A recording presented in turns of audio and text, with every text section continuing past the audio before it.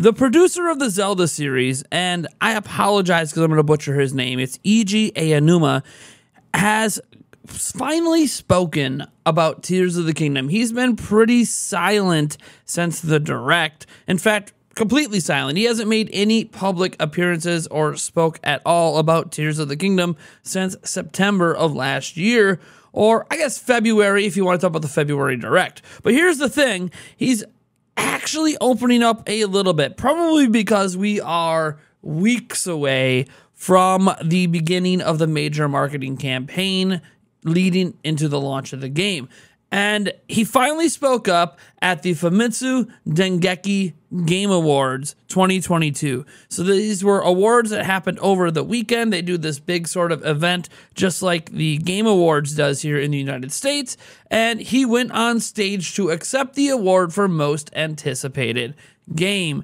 And of course, since this is the game that won most anticipated, Tears of the Kingdom, he wanted to add some of his own words to accepting the award to maybe tease the upcoming game. So finally we have some real news here that we can speculate on because it came right from the horse's mouth. Now, before we dive into that, I want to remind you we are on our road to 100,000 subscribers, and I would really appreciate if you would just subscribe to the channel. In fact, if we can somehow get to 100K by the time Tears of the Kingdom comes out, I'll go ahead and just give away a collector's edition of the game. All right, so what did he have to say on stage while accepting the award? Well, this is a translated version, so credit right now I'm giving to GameXplain for providing this, to us anyways, and it says, in the previous title, Breath of the Wild, you were able to experience a new world of Zelda with the freedom to go wherever and do whatever you want. In the sequel, Tears of the Kingdom, the player's free imagination will be filled with new gameplay that will bring about changes to the game world.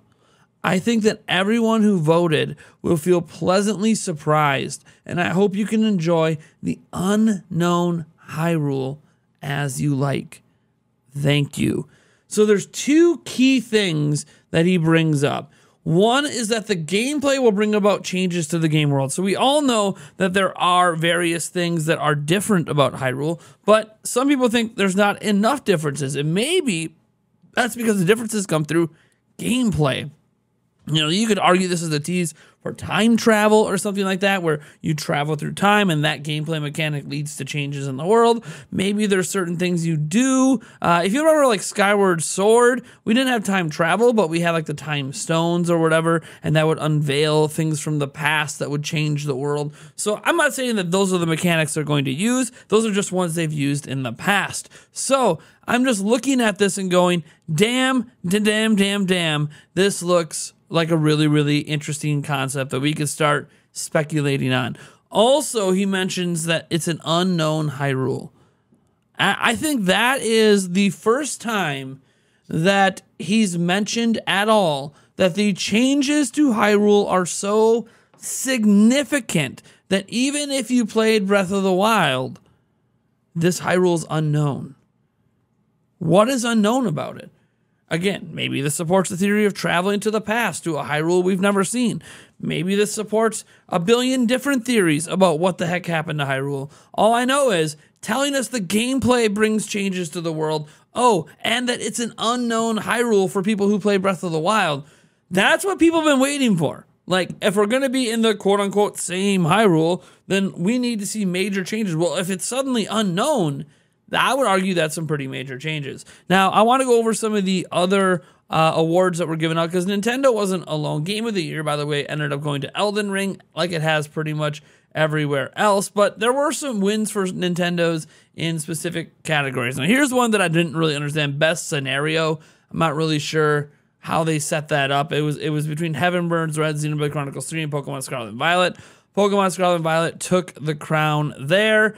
Also, there was another win for Pokemon Scarlet and Violet for Best Character. Arven won Best Character for Pokemon Scarlet and Violet. Interestingly enough, Kirby and the Forgotten Land, Kirby from that game was actually up for Best Character.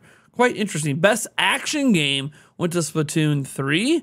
Interestingly enough, Kirby was up for that one as well. Best Action Adventure Game went to Sonic Frontiers, so that's interesting. And here's something that's cool. Well, Elden Ring won Game of the Year. Xenoblade Chronicles 3 won Best RPG. So Elden Ring wasn't the best in its own category, but it was the best game. That happens, by the way, and sometimes these places want to recognize different games. So I'm glad to see Xenoblade Chronicles 3 getting some love. Obviously, we talked about as well that Zelda won most anticipated game. So you guys let me know what you're thinking about, obviously, these awards. Did they do a good job? You know, I just went through an article on Nintendo Life to show you those awards. But what I'm really curious about are obviously the words from the director of the Zelda franchise. Again, he accepted an award for Tears of the Kingdom in person and said this stuff publicly, and we are just being provided translations of that public statement. And I think that this statement is revealing in some ways. It doesn't hurt the hype, that's for sure. I think one thing is very obvious about this statement is that the producer of the Zelda series has seen everyone calling this just DLC. He has seen it. He has seen people say it's the same Hyrule, boring. And the fact that his first, public comments that aren't pre-recorded were simply saying, yeah, we want players to feel free with their imagination and be filled with new gameplay that'll bring about changes to the game world. And yes, I want you to be surprised, and I hope that you enjoy the unknown Hyrule.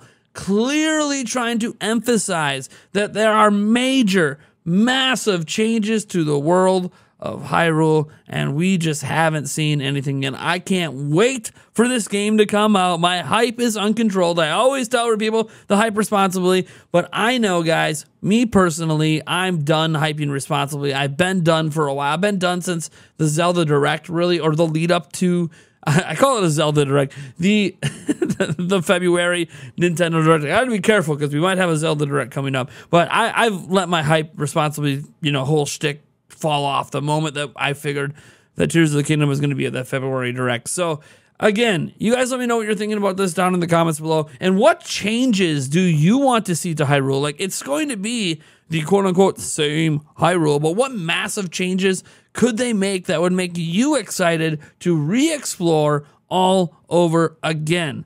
Obviously, we've seen some buildings rebuilt in some areas, so that's pretty interesting, some new enemies. But what could they do? Like, they relied heavily on shrines and Korok seeds.